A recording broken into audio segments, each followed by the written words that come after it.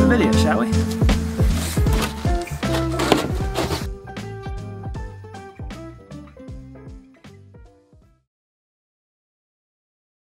So you've had that telescope you found at a yard sale sitting around the house for years, and all of a sudden there's a major astronomical event that you want to use it for. But there's only one question. How in the world do you even use that telescope? What gives? Before we get to the telescope itself, you'll obviously need something to put it on. So let's talk mounts. Now there are two main types. The first one is altitude and azimuth mounts. And I'm going to have to talk a little bit about coordinates here, but they're not super important to actually being able to use a telescope, so don't get too worried. Altitude is your height on the horizon from 0 to 90 degrees, 90 degrees being directly above you, and this is also called your zenith. And azimuth is your rotation around the horizon. It's measured in degrees from 0 to 360, starting due north.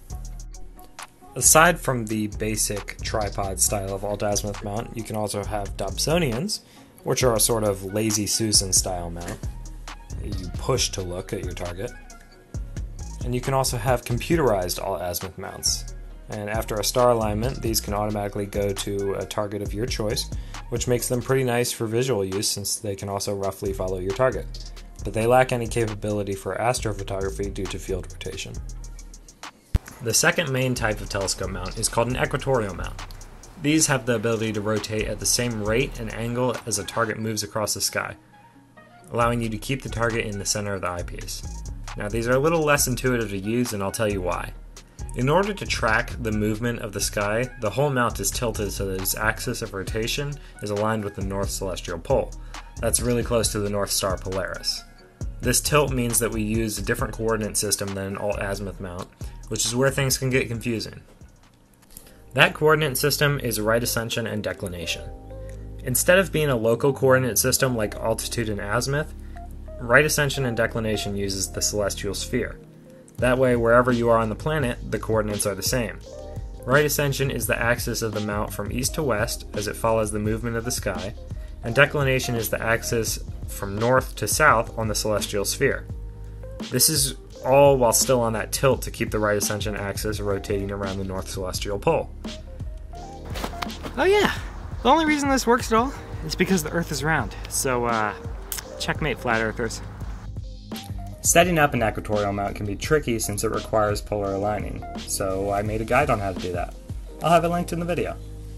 If you don't have a polar scope on your EQ mount, and it's as simple as pointing the right ascension axis north and setting your altitude adjustment to your latitude, and that should get you close enough for a rough alignment. There are a few types of equatorial mounts. Some are simply manual mounts with slow motion controls so that you can follow your target. Others have motor drives for the right ascension axis that lets the mount keep your target centered automatically once you find it. But if you're lucky enough to have a computerized equatorial mount, then once you're polar aligned, check that your time, date, location, and all that's input correctly. All you have to do is a star alignment using your hand controller, and then you can instruct the mount to go to whatever target you choose. Instructions on how to do all this can vary, so it's best to check your manual. Now we can talk about the actual telescope, and we'll need to go over some specs first. Your OTA, or optical tube assembly, that's the fancy name for a telescope, it has three important factors. And the most important one is your primary objective. That's the main lens or mirror that gathers incoming light, and a larger primary usually means you can gather more detail, and it allows you to see fainter objects. Telescopes are often referred to as light buckets. That's because they function much like a bucket in the rain. The larger your bucket is, the more water you can collect. Same goes for telescopes. The larger your objective, the more light you can gather to see fainter objects. The second of these factors is your focal length. Your focal length is the physical distance light travels from the primary objective to the point where the image is formed.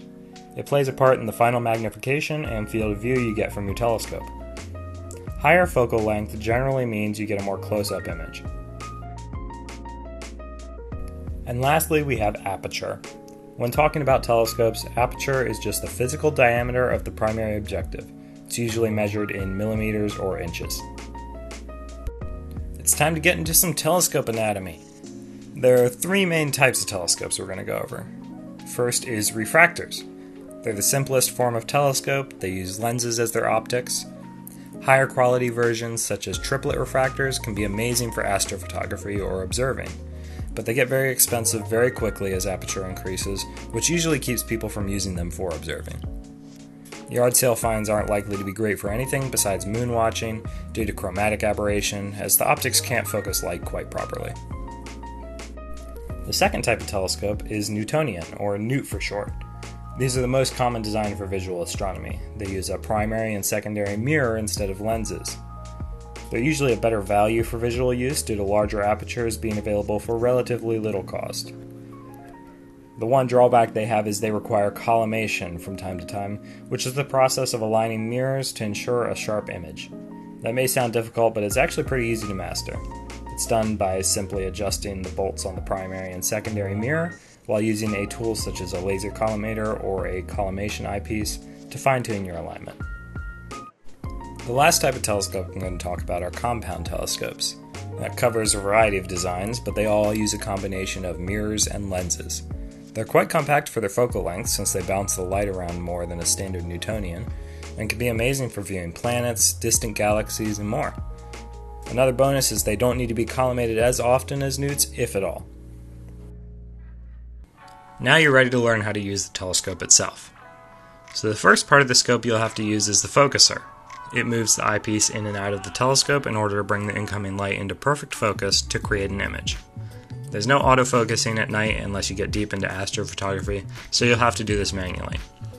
It's best to practice during the daytime on a distant object such as a tree or a streetlight.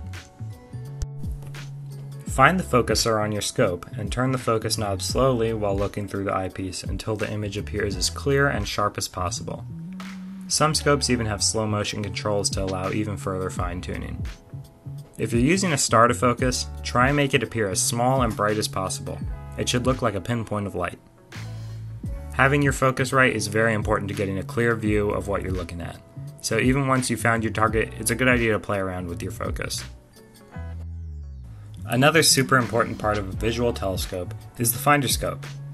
A finder scope is like a miniature telescope. It gives you a wider field of view, similar to binoculars, that makes it a lot easier to find what you're looking for, whether that's through star hopping or eyeballing your position. You aren't going to have an easy time finding anything in the night sky if you don't align your finder scope with your actual telescope so they're pointing at the same thing. Again, it's easiest to do this during daylight, and hope you don't bump it out of alignment by the time it gets dark. Start by finding something very far away to point your telescope at. If it's too close, your alignment won't be very accurate. Center that object in the finder, then check if you can see it through the telescope eyepiece. You'll likely need to move your telescope some. Once you have it centered in the eyepiece, check your finder again, and then use the thumb screws on the finder to adjust it until the view is centered on the same object that your telescope is. If it's already dark, the moon might be a good option for alignment. Try doing your alignment on a recognizable crater. Your telescope should have come with one or multiple eyepieces. You'll notice they have little numbers on them. This is the focal length of the eyepiece, which can tell you how much it magnifies the image by. Simply divide your telescope focal length by the eyepieces, and that'll give you your magnification. For example, if my telescope has 1000 millimeters of focal length, and I'm using a 25 millimeter eyepiece, that gives me 40 times magnification. Simply put, an eyepiece with a higher number will be less zoomed in than one with a lower number. When learning the night sky, a planetarium app or program is incredibly useful to help you find what you're looking for. If your phone has an internal compass and gyroscope, which most do these days, you can even use it to point at the sky and see roughly what you're looking at. And having a star chart in your hand makes star hopping way easier. My favorite of these to use is Sky Safari, due to it being highly customizable. The first step to using your telescope is to get a rough focus. A distant streetlight, bright planet, or the moon can be used to get a roughly accurate focus. It can be helpful to make a mark on your scope to aid in focusing in the dark. Next, unlock your chokes. Both alt-azimuth and equatorial mounts have chokes to keep the scope locked in place while observing, but they need to be loosened so that you can move your scope to your target. In order to find your target, you'll need to do something called star hopping. That's the easiest way to find what you're looking for in the night sky.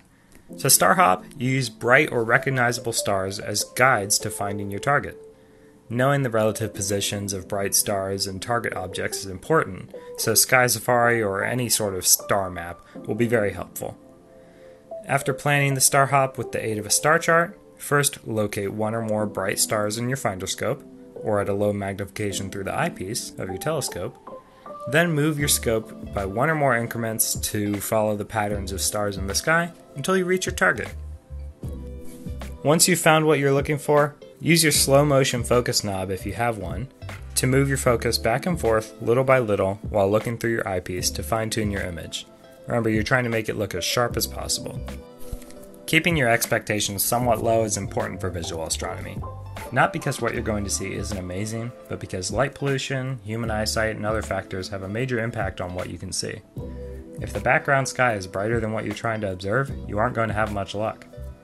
And our eyes aren't nearly as powerful as cameras for capturing the incredible colors and details that you see in pictures of galaxies and nebulae.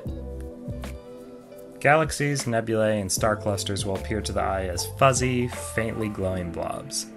And while planets aren't affected by light pollution, they could be amazingly detailed or nothing more than smudgy blobs. It all depends on the turbulence of the atmosphere and the optical quality of your telescope. You can imagine it as trying to see an object at the bottom of the deep end of the pool. That'll give you an idea of what looking through miles of atmosphere does to planetary views. Well, I hope all of this has been helpful. If you're just starting out and looking for some deep sky objects to try observing, check out the Great Orion Nebula and the Andromeda Galaxy. Those two never disappoint. If there's anything I missed, leave a comment and I'll do my best to get back to you. If you'd like to see more videos like this, definitely get subscribed. And thanks for watching. Clear skies, everyone.